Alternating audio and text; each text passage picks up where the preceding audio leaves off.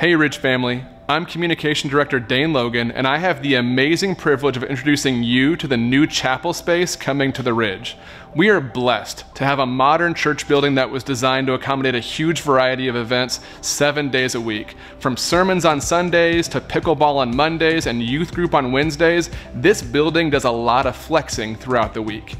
And while we love its versatility, we also know that our building's multi-purpose nature can leave it feeling a bit generic, a little less than sacred.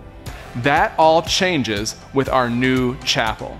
The moment you walk through the doors of this intimate space, you'll sense a change. Natural light from clerestory windows, a vaulted ceiling, and a dramatic feature wall at the front of the room will give you the sense that you are drawing closer to God.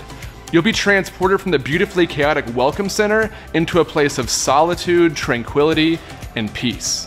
These defining characteristics will make the chapel an ideal space for prayer gatherings, intimate worship nights, and special events. The chapel will also be ideally suited for mid-sized weddings and funerals. By diverting these important gatherings away from the worship center, we'll be relieving the burden currently placed on staff and volunteers to transition from worship service to event venue and back again. We'll also be able to accommodate more of these events, meaning we may have the ability to rent out our space to people without a current attachment to the Ridge. Given the chapel's beautiful architecture and flexible seating for up to 200 people, we imagine it'll soon become a sought-after venue for weddings in particular.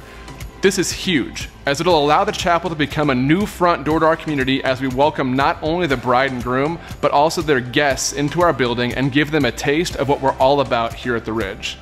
On a more practical level, the chapel will be ideal for overflow during major services like Easter, Christmas, and carols and lights. There's nothing worse than telling a first-time guest that we don't have a place for them, and the chapel will ensure that we never have to do that. Last but not least, we also envision the chapel becoming a new home for women's gatherings, men's breakfast, single moms morning out, Wednesday night youth worship, and classes such as science and spirituality or the story behind sports. Rather than gather in the 700-seat worship center, these groups will feel more at home in a space that is right-sized for their needs. And folks, we've only just begun dreaming about this space and all the opportunities it'll present for our church family and the Ankeny community. We can't wait to see what ideas you come up with in the years ahead and the many unanticipated ways God is planning to use the chapel for His kingdom work. And so that's what we're asking you to do right now.